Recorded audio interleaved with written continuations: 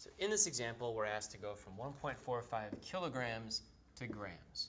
So let's write down what we're given. 1.45 kilograms. We want to convert that to unit of grams. And we need a relationship to do that. Luckily, this is a relationship that we can do in just one step. There's a relationship between grams and kilograms. Kilograms will be in our denominator because we want that to cancel out with kilograms in our numerator over here. So the relationship between grams and kilograms. Well, this K represents 1,000 of something. And so if we were to take the 1,000 that it represents and put it up here in the numerator, I'll sort of write that K up there as 1,000. 1 kilogram is equal to 1,000 grams. That K kind of goes up there as 1,000. Kilograms as a unit cancels with that, and grams stays, and that's good because it's what we want. So our answer becomes 1,450 grams. That's a simple one-step solution to that one. Let's take a look at the next one.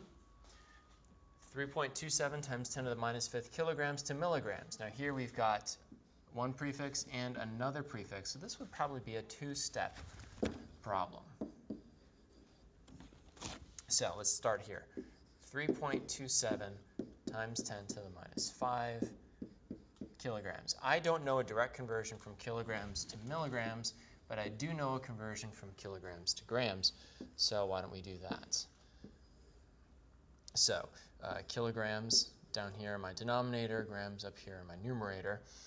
These two will cancel. And again, this K represents 1,000, so if I put that 1,000 here on the other side, on the numerator, and put a 1 down there. And here I'm going to have units of grams and milligrams. And this milli represents a thousandth, which is 10 to the negative third, or 0.001. So let me do it in terms of scientific notation. So 1 milligram goes into 10 to the minus 3 grams.